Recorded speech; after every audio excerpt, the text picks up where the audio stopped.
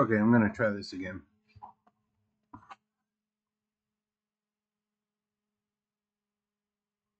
So, this is a little tutorial on how to use the Minimapper tool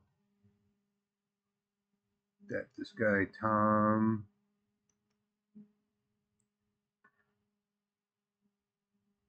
what's his name? Tom, this guy here, developed. It's a pretty cool tool. I just messed around with it a little bit. So you're going to want to come to minizworg.online, this little thing up here. And this is a great website for railroads online. Then you're going to click on the Minimap tool, you're going to download it, and you're going to have a file. What you want to pay attention to is going into your antivirus and adding this exception, which I did. I have AVG, so come to the AVG menu, settings, exceptions, and there, I have it in there already. If I didn't have it in there, I would click add exception and then put it. Okay, so even though we have that exception, when you inject this into a running game, you're still going to get a warning from like Windows, Defender. Let's see, we should have slide 3 now. Upload, get that up. Although we don't really even need this anymore because we're going to use this mini mapping tool, which I think is really cool. So over here you can see the little icon. After I downloaded it, I pinned it to the bar. It's also here on my main screen. I pinned it to the bar so that I can come to my second screen and click on it over there. So this is type of file that injects stuff into the game. This is how cheaters cheat. So yeah, this is cheating. Do I consider it cheating? No, because I'm just playing the game by myself. I'm not in competition with anybody. I don't really care. I want the game to function a certain way. Hopefully, they'll actually make the game function this way, and I can get rid of this tool if the devs are paying attention. I think they want it to be like a multiplayer where people can go in, but if you're not a multiplayer, you're just playing by yourself, this works better.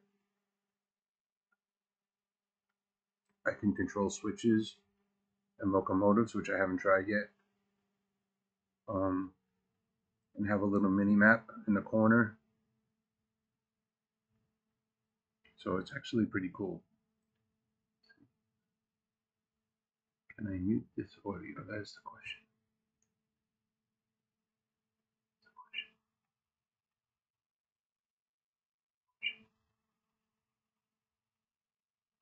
Sorry for the blank screen. We're just waiting for the game to load. Sorry for the blank screen.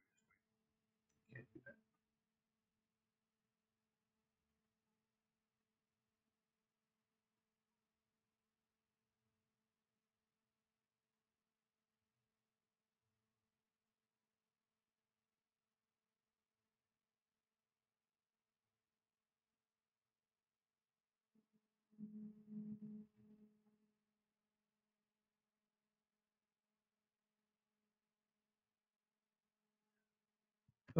I'm still figuring out all my streaming stuff.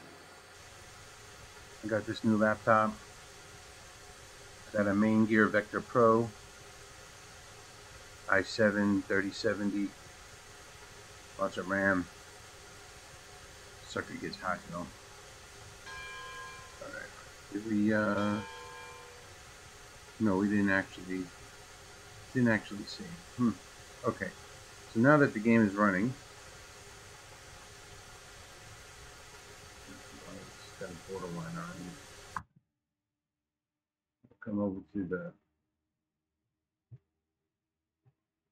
So when you click on the file that you download, you might get some Windows Defender stuff pop up. I had my AVG thing pop up and scan it anyway, even though I added an exception AVG scanned it, found nothing wrong with it.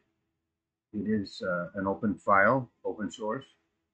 So if there was something wrong with it, I think someone would have said something. And come over here in your map. You see the map. There's nothing populated yet because I haven't attached it. Your settings, you can pick the map background, which is kind of cool. You can choose to have the mini map, transparent mode. I'm actually going to disable that. You can select where you want the map. Autosave. I think every 2 minutes is good. They say pick 2 slots because if one slot is in the middle of saving, if your game crashes, you lose everything. So, they can only save one at a time. So if one is corrupt, the other one will autosave now, or you can hit F2 once you're attached. Your saves can be uploaded to mini Zword. Mini Zword. I don't know if I'm saying that right now. You can decide whether you want your saves to be public or not. Here's your info, kind of tells you how to use it. Pretty good. Basic info. And then I'm going to attach it. It's going to ask me if I want to run. Yes. And it's attaching itself, it's injecting itself into the game. This is how hackers. I'm not a hacker, by the way, so I'm a little wary about doing this.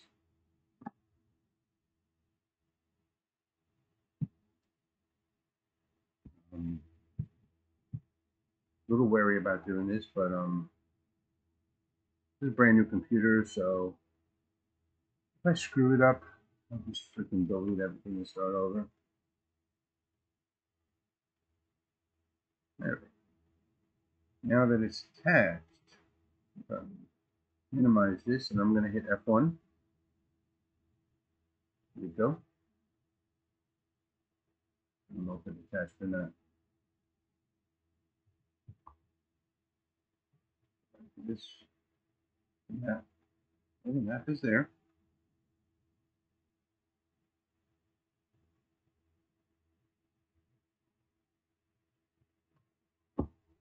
F1 should have brought up the screen. Bring it. Have to be in the game. There we go. So actually have the game highlighted. Now my map is in the screen. Cool. I can see the switches. I can flip the switches. Oh, I did save my game. Okay. So the red is where it's not going. I'm going to flip that switch. That switch is good. I want to bring this train around into the yard on this siding facing the same direction as the other. So I'm kind of looking at all the direction of my switches here. This one's good. This one's not good. This one has to be switched. This can go back to straight. Try to keep them all straight. These are all good. It's cool. You can see, you can plan my route out, and actually, it's almost like a dispatcher. I'm my own dispatcher and breaking it now. All right, so I hit F1 again. Now it goes into the upper right hand corner. I don't know if I like the transparent mode or not. I think maybe I might use transparent. We got fire temperature, we got boil pressure, we got everything. All my switches should be in the right position. They're not. They're not. I read that wrong. F1. Boom. Boom. Now I'm going that way. 1. I guess you can do this while it's moving. I can probably do it from this mode too. Let's try that. Yeah, we're moving, hitting F1. If I can throw a switch right there if I wanted to. And by the way, the mini map is going to be cool. Look at that. The mini map is going to be zoomed out or in based on your map when you press F1. F2 auto saves the game.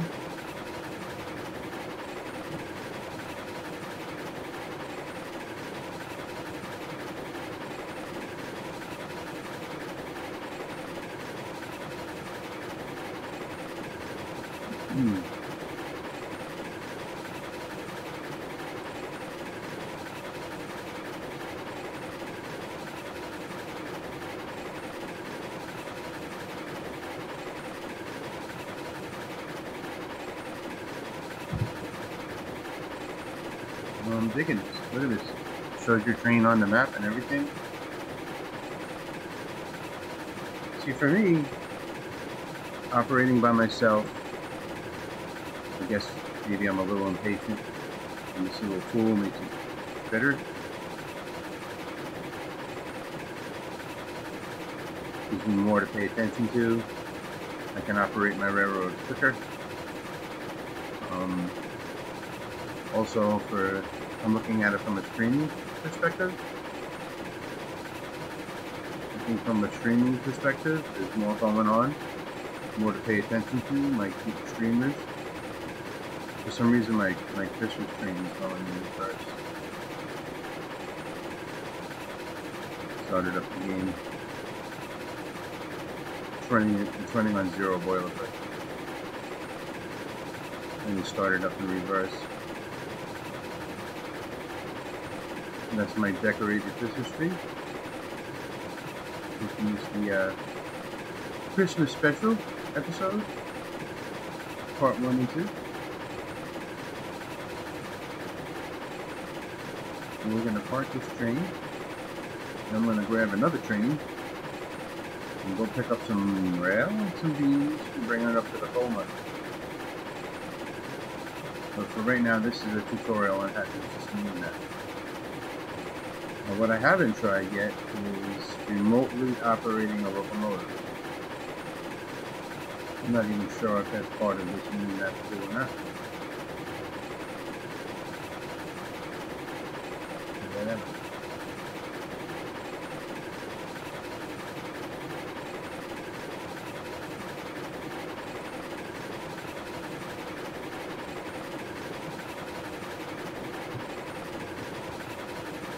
Everything seems to be set right. I'm notorious for setting switches wrong. I'm going to Alt-Tab out of this thing for a second. And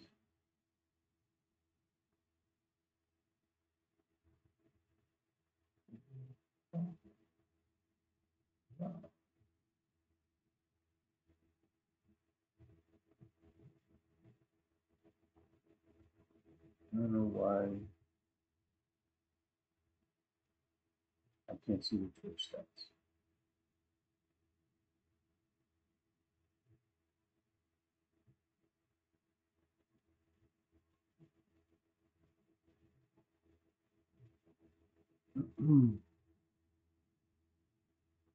I'm just pardon the interruption. This is still setting this computer up. I'm actually using the TV in my living room as a second monitor for the time being. Big giant 60-inch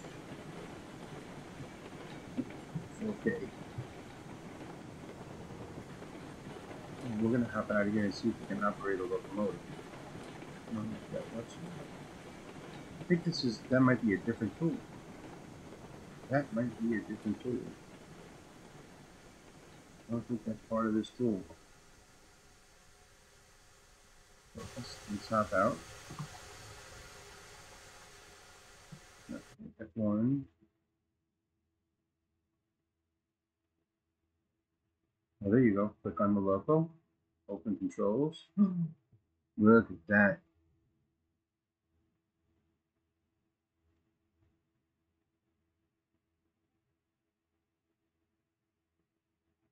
Don't hear nothing. You have to put F1 again. You might have whistled. I don't know. Keep the brake off. Keep the regulator. Oh, it's moving. Over here, brake, stops. Oh, man, that's pretty darn cool. Yep. Put the compressor on, the lights turn on. I think you couldn't do this. Oh, that's pretty badass. I'm not gonna lie, that's pretty badass. So I guess if I was on a loading dock, this is gonna be interesting. Let me get to a loading dock.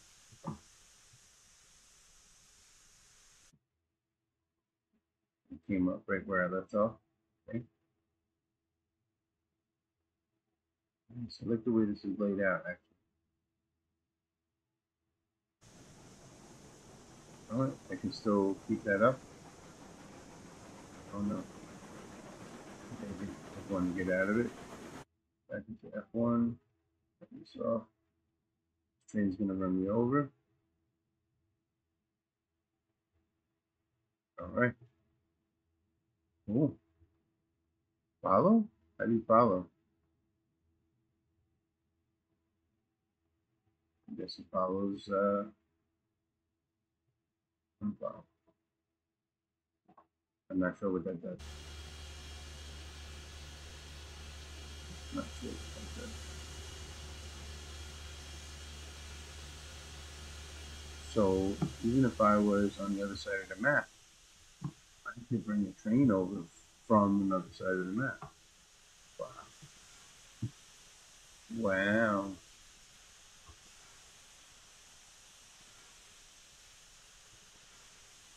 Fire get going here. And we'll.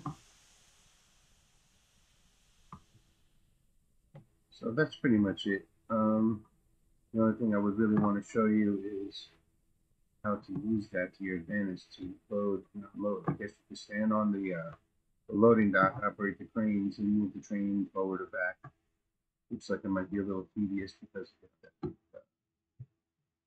Might be hard to see in other words, but basically that's it. That's a tutorial on how to use the Minimap-Tool.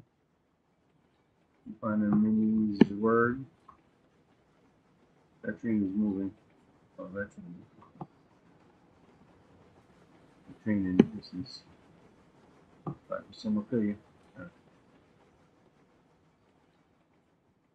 The mouse is kind of all over the place because I'm using a cordless mouse on a magazine. That's why I just set up. Brakes.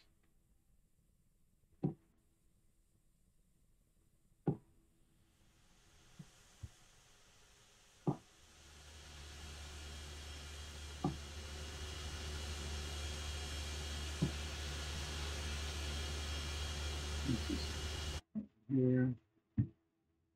Click on the logo. I clicked on myself.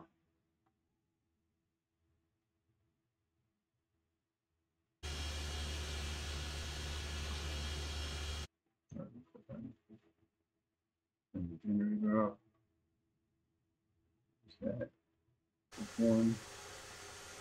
All right. Okay. I don't know why this light blows out every time. Everything we start the game. I'm going to start a different YouTube video. We're going to go get this train full of rails and beams and try to bring it to the coal mine up at 10% grade. I don't think it's going to make it. So we may have to try and back down and then come the other way. Yeah, that's what we're doing. Alright, so that's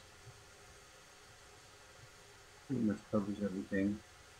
In the next video, you'll see me trying to use the Minimap-Tool while loading and unloading. We'll cover that. Alright, thanks for watching.